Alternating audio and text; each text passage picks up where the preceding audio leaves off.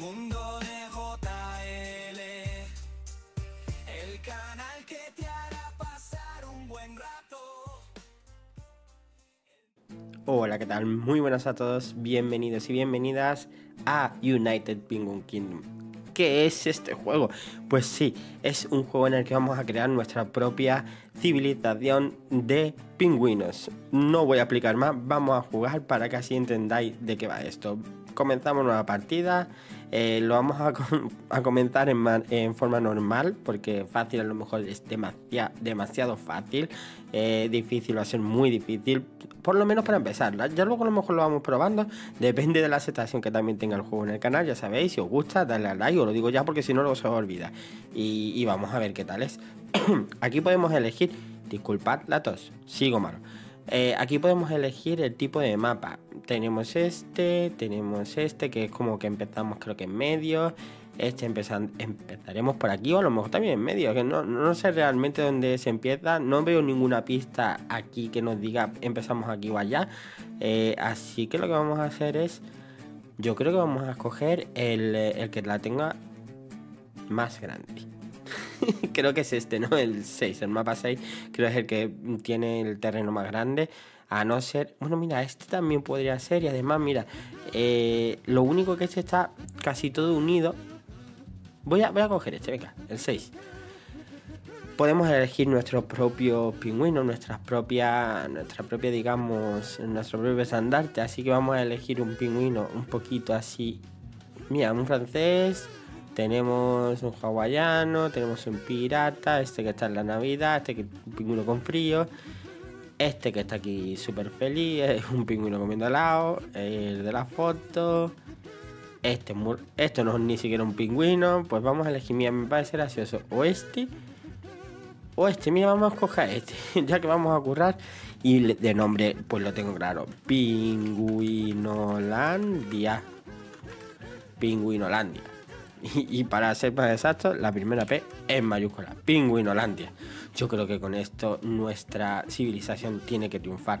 Vamos a ello. Creo que en un principio es un principio bastante guiado. Dentro de que el juego no es fácil del todo, es un juego bastante guiado. Para comenzar nos dice que tenemos que poner los normales, los más básicos, que son la cabaña del constructor.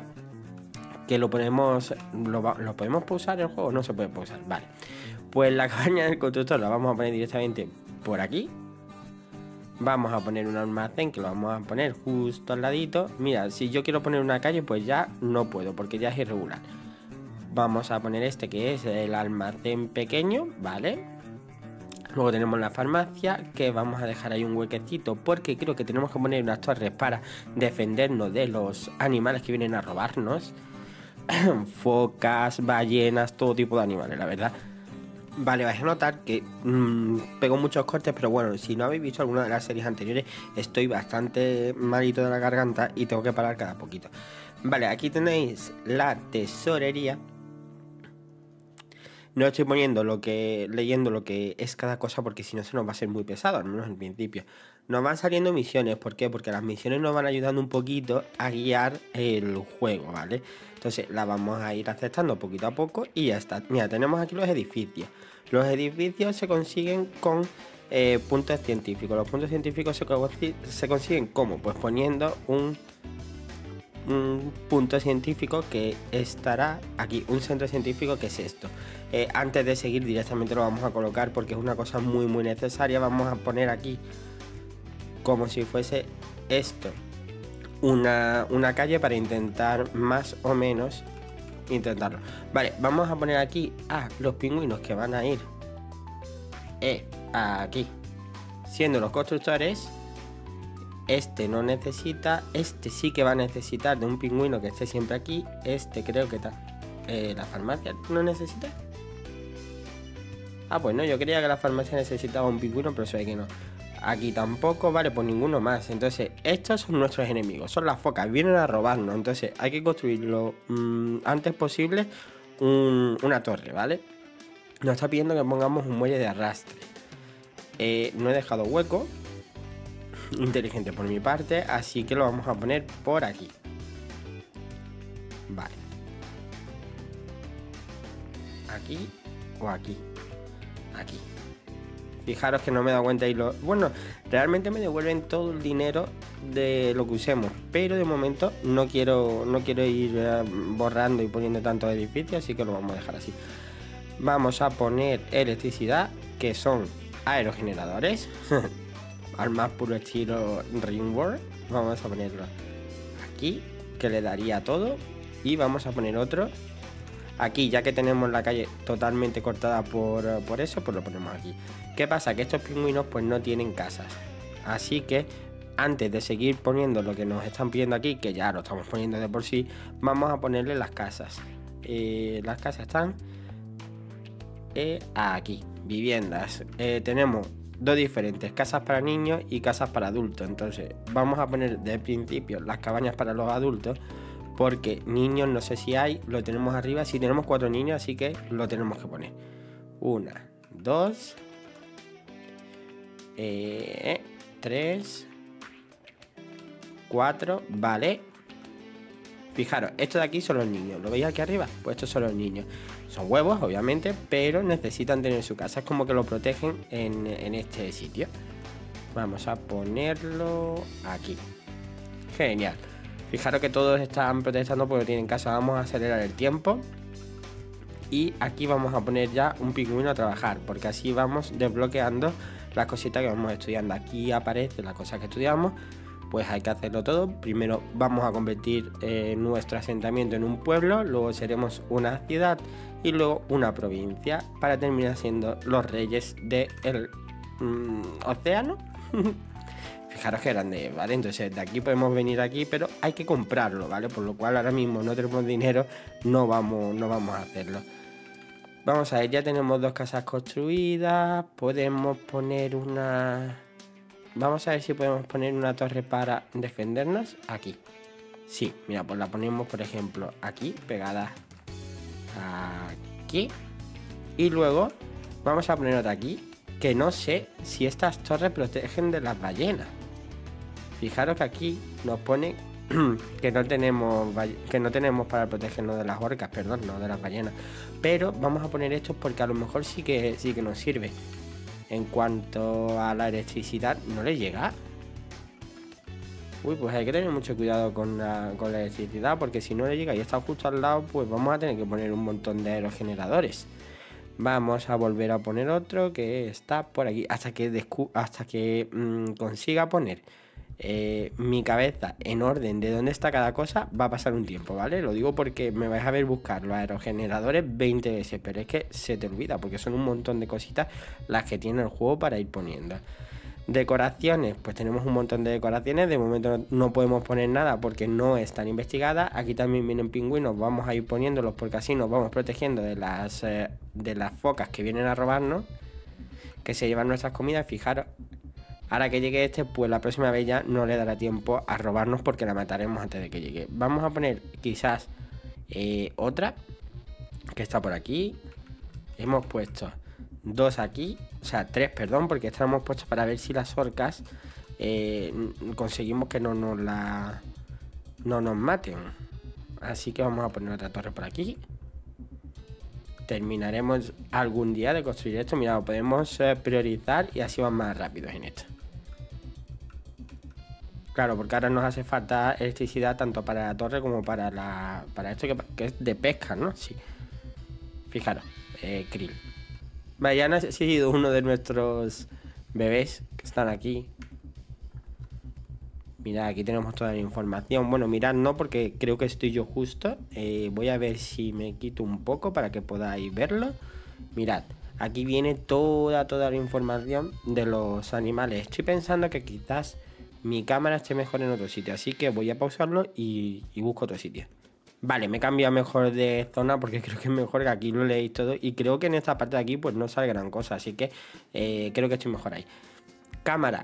He cambiado de cámara, creo que tiene más calidad. Bueno, he cambiado de cámara. He puesto mi iPhone de cámara, un iPhone antiguo que tenía, y creo que se ve muchísimo mejor de la cámara que tenía anteriormente. Así que esperemos que vaya bien. Si queréis saber qué programa uso, decídmelo en los comentarios. De momento va bastante bien. Si sigue funcionando, pues la seguiré usando. Yo creo que con la calidad de la cámara, chapó.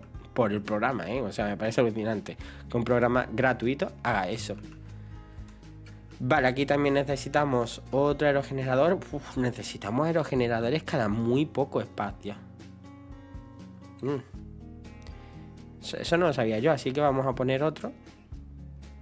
Supongo que en un futuro no necesitaremos poner tantos generadores de electricidad.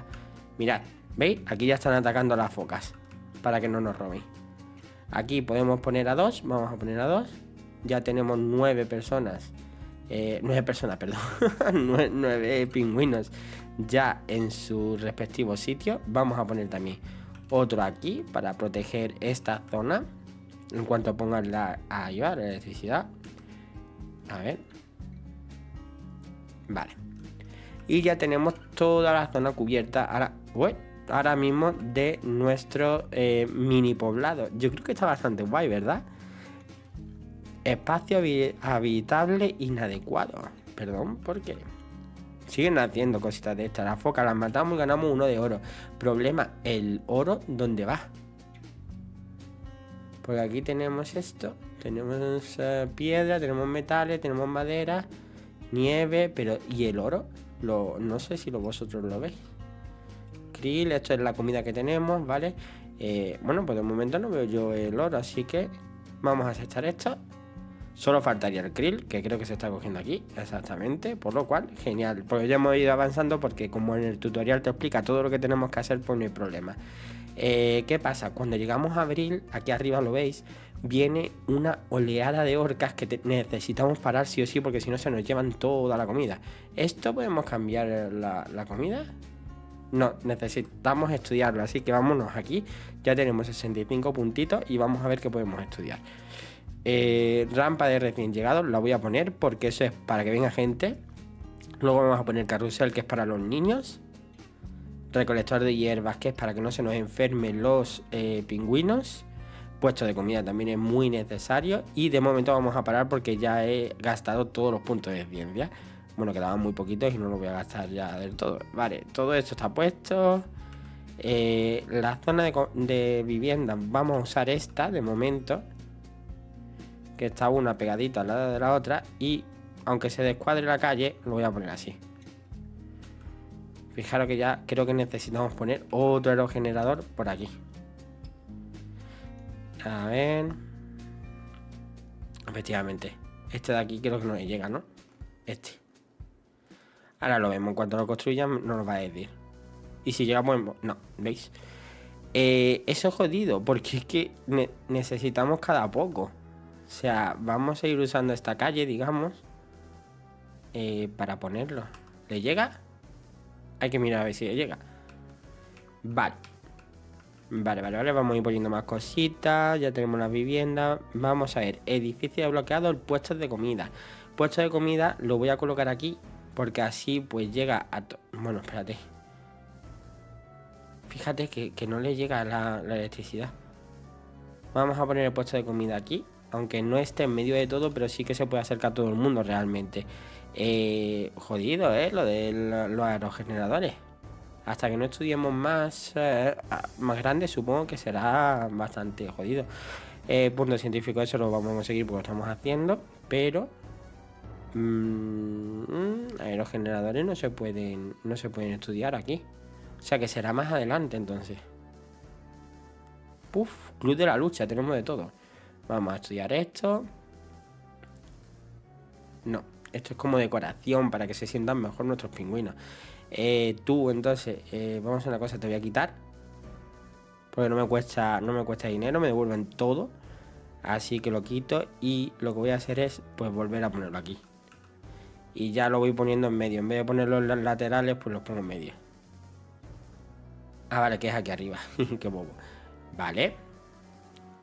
Tú le damos prioridad, que realmente no la necesita porque ya la estaban haciendo. Esto es como para dar felicidad. No pierden su salud. Vale, pues mira, vamos a poner uno aquí y otro aquí. Y así todo el que pase por aquí pues no pierde la salud. Y vamos a dejar este huequecito por si tenemos que poner algo que esté en medio del pueblo, pues mejor tenerlo ahí. Generador de bloques de hielo. Eso no lo tenemos estudiado, creo. Esto sería aquí. 8, vale. Vamos a ponerlo ya que nos lo piden. Que es por aquí. Generador de bloques de hielo. Aquí. Y creo que lo puedo poner sin problemas aquí. Así que todo pegado porque nos vamos a quedar sin sitio bastante pronto, ¿eh? Así que hay que pegar muchísimo las cosas. Mira, podemos acercarnos a tope. Mirad, aquí tenemos los estandartes de nuestro pingüinolandia. Curioso, ¿eh? No, si lo pincho, lo podemos... Ah, no, lo sigue directamente. Mira, podemos cambiarle el nombre. ¿Alguien quiere ser Madeline? Que me lo ponga en los comentarios. Yo le pongo. Uy, puedo eliminar directamente de ahí el trabajo actual. Eso está muy bien porque así no tengo que andar buscando quién tiene, quién no tiene. Si me falta alguno, pues directamente lo hago. Esto de aquí, si lo tachamos es para que no se puedan reproducir, ¿vale? Pero de momento lo vamos a dejar. Bloques de hielo, que es este que hemos puesto, vamos a poner a 2. Como de momento tenemos bastante gente, pues ponemos 2. ¿Qué tenemos que construir también? Pues vamos a construir... a ver... Este, que es el de la... No, ¿este qué era? Recolector de hierbas, vale, sí, este es muy necesario. Además, mira, lo tenemos que poner aquí al ladito del generador. Vale, pues lo pongo, porque así directamente yo creo que queda cubierto por el generador y por lo otro. ¿Qué más quiero poner? Quiero poner la rampa de llegada de los pingüinos, porque así llegan y están directamente con nosotros y no tienen que nacer. Pero fijaros que no puedo ponerlo en muchos sitios. Lo voy a poner aquí porque... A ver... Lo voy a poner aquí porque así tenemos electricidad directamente. Lo que no tenemos es para que lo defiendan. Así que vamos a poner otra torre. Y en este caso pues la vamos a poner aquí. Pegadita. Sé que están muy juntas, pero bueno, eso no pasa nada porque cuando vengan a atacarnos van a venir muchísimos pingüinos. Mirad, ya nos falta trabajadores. Entonces vamos a quitar de aquí. Ah, no. De aquí que he puesto 2. Quito 1 y pongo aquí otro. Vale. Y de momento esto no necesita trabajadores porque simplemente es para que lleguen. No hay problema, pero no voy a poder poner a alguien aquí. Entonces quito directamente este de aquí y lo meto en esta de aquí.